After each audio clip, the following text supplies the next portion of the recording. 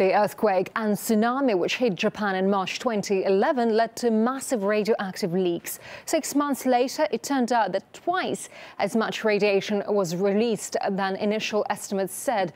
But October 2012, operator TEPCO finally admitted it failed to implement safety improvements that led to the meltdown. Then a year ago, record radiation levels were found in local fish. It was revealed 3 months later that the cause was radioactive water leaking from a storage tank. Last August, TEPCO confessed that around 300 tons of highly radioactive water had leaked from Fukushima since 2011. Let's now talk to Cristina Consolo, a researcher in the effects of nuclear incidents. Ms. Cristina Consolo, welcome to RT. So what's currently being done at the power plant to clean up the contamination? How efficient is the cleanup process right now? Well, I think many of the things that they're doing at the Fukushima site are purely cosmetic to have the appearance that there is some kind of decommissioning going on. But the truth of the matter is, we have 3 melted cores that are underneath the plant. We don't know where, because we've never seen any kind of ground penetrating radar or other indications of where those fuel cores may be. We have 1,000 to 4,000 tons of water that moves through the site daily because of the underground river that used to be on the site. And then we have the massive amount of water that's being poured and collected in tanks, and those tanks are failing.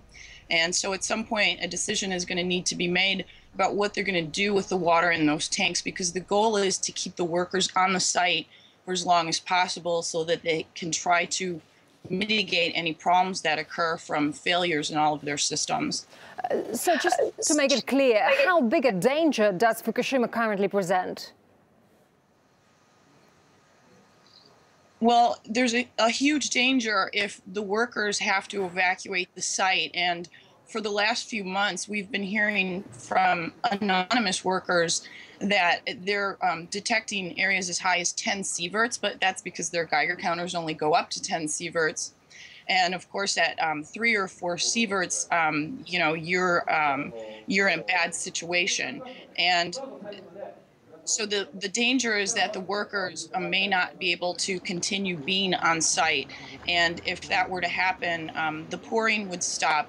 The monitoring of the systems that they have in place now would stop. And then it would be, a slow slide into hell from that point on. And how much time can it take before refugees can go back to their homes there? I don't know that they can ever go back, but, according to the Japanese government, they're trying to move people back into some of those areas because they've done decontamination, which people who have worked on the decontamination process have stated, that it hasn't worked. And we know just from bomb testing that even hydrochloric acid doesn't remove radiation.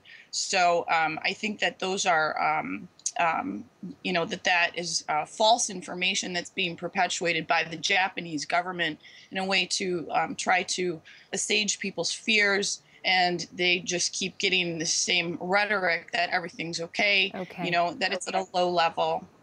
All right, researcher Cristina Consolo. Cristina, thank you very much indeed for your time. We appreciate it. Thank you.